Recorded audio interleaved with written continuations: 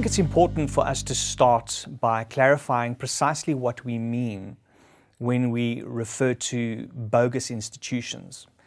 You know, when I first heard the word bogus, I felt that it was quite a harsh descriptor, but as I've come to learn what the word bogus refers to, it appears to me that it is quite appropriate, because when we talk about bogus institutions, we're referring to institutions that operate under false pretenses. And that is that they are intentionally and deliberately misleading their students by claiming to offer qualifications that are accredited when they are in fact not.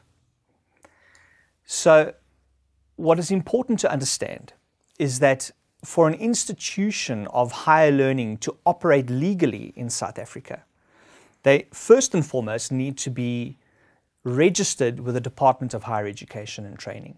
And secondly, they need to be accredited with the Council of Higher Education. And so bogus institutions, by virtue of them not meeting these criteria, are in a very literal sense breaking the law.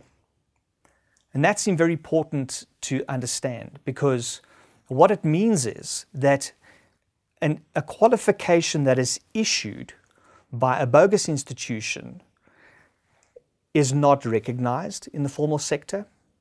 It does not transfer into a formal program, and it does not allow for access into higher learning. And so the big question is, how do we guard against bogus institutions? Well, it's important to know that the Department of Higher Education and Training have what they refer to as a register of private higher educational institutions. It's listed on their website, and it's freely accessible to anyone who wishes to go and have a look.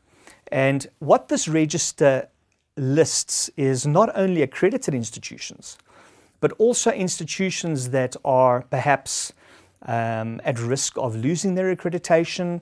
It also lists institutions that are provisionally registered, and of course also institutions that are bogus.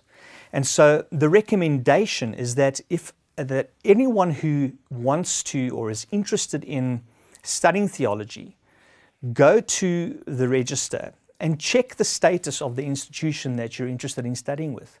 See how they are listed on that register, because if they are listed as bogus, the bottom line is that the qualification you would earn through that institution would not be worth the paper it's printed on. And so to try and enroll and to study with that institution would be tantamount to a wasting not only of your time, but also of your money.